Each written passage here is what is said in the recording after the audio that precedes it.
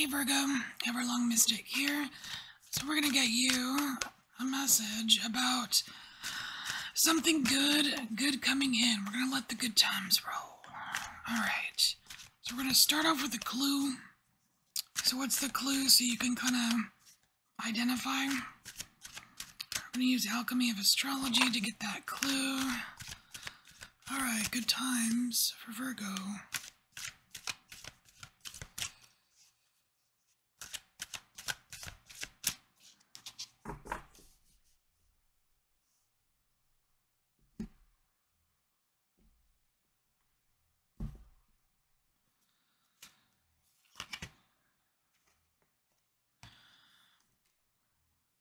Alright, so we have filter here. Talks about psychically sensitive truths. It's number 44 and it's in house 11.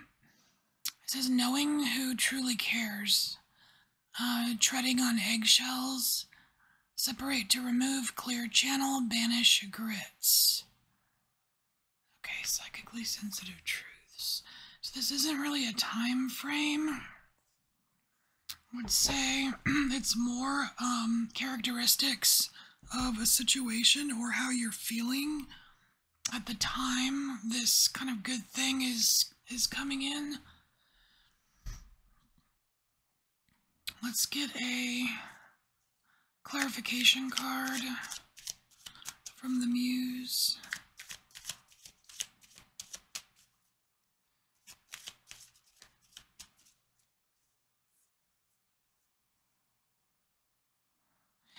I want to say that this is going to happen at a time when you are focused on some kind of improvement, Virgo.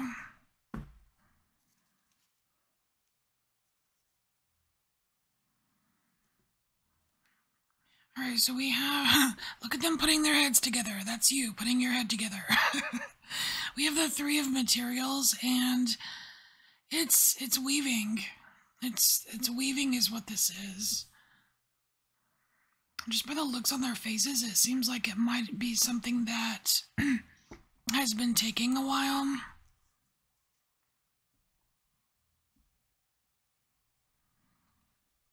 Alright, let's get the light seers here.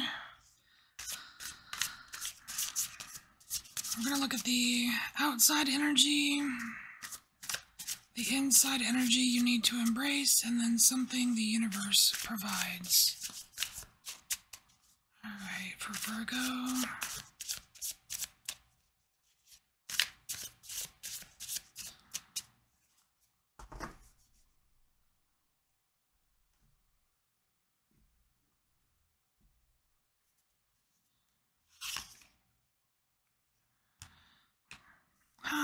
Well, that's actually pretty cool.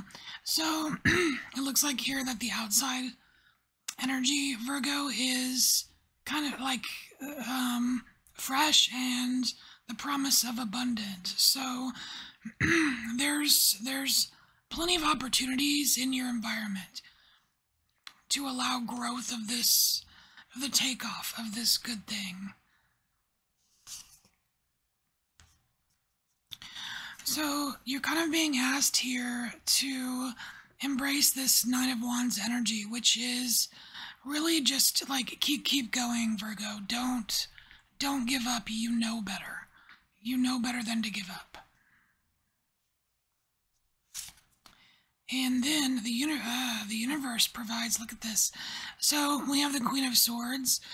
The universe provides this crisp, clear way of knowing exactly what to do, when to do it.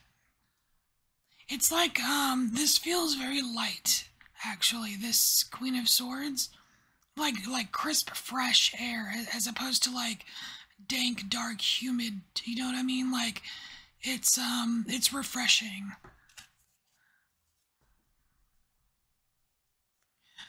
So let's look at a key component here. It's funny because it's really not telling you what the good thing is. The good thing is, I mean, it's whatever it is, it's good for you. Good for you, good to you. But at least we have a hint here. So what's a key component to let the good times roll? What's a key component?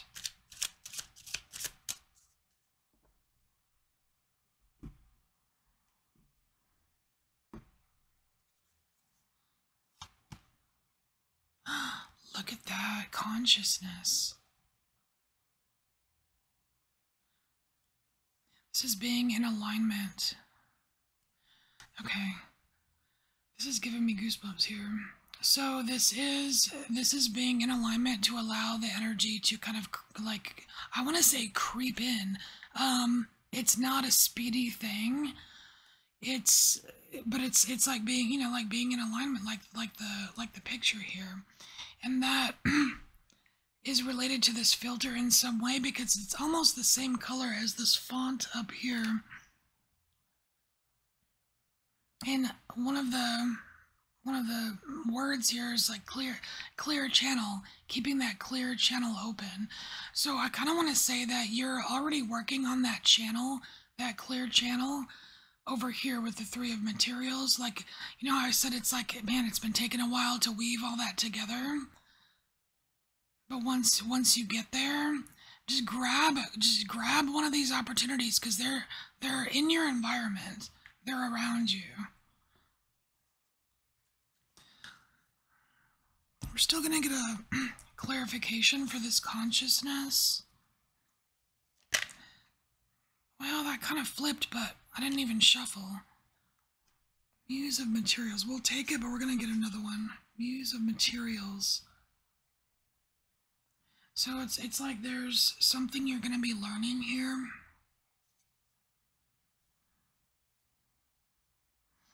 Like, I feel like what you're on this little bridge, right? And that's that kind of bridge with lining up the consciousness, right? Whatever that channel is. And here you could see the channel is clear. And you're headed towards, you know, the good times or the good thing or whatever, you know what I mean? And it's like wide open, ready for you.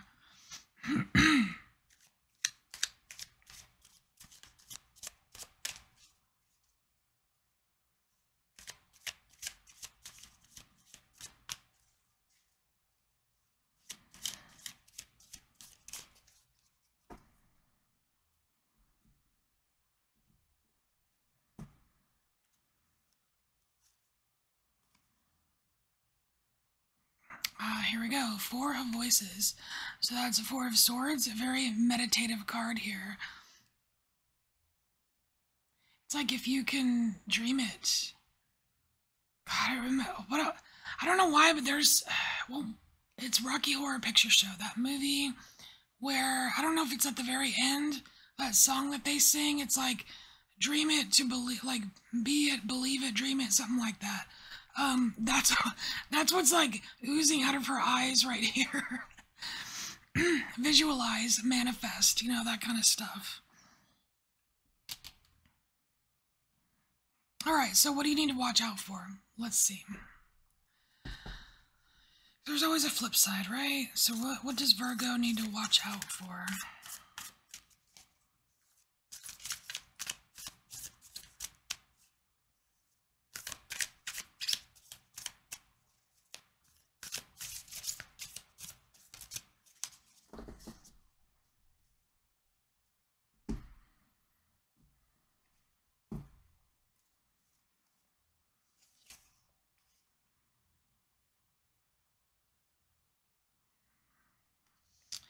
So, Virgo, you need to watch out for the Knight of Pentacles. Ooh, I got my mind on my money and my money on my mind. Okay, this is being too focused on one thing. That's not really a key component here. Because the key component here is consciousness, not material things. So, you are an earth sign, so I know it's easy to get wrapped up in the day-to-day earthly 3D activities. I am guilty of that myself. But we need to watch out for that. Why? Let's see. Why? Ooh, we have the Empress. That's such a pretty Empress card. Look at that, all the flowers. All right. So why do we need to watch out for getting too wrapped up in the 3D? Because we are part of this good thing is something that we are nurturing and creating for ourselves. And so how do you kind of manage that?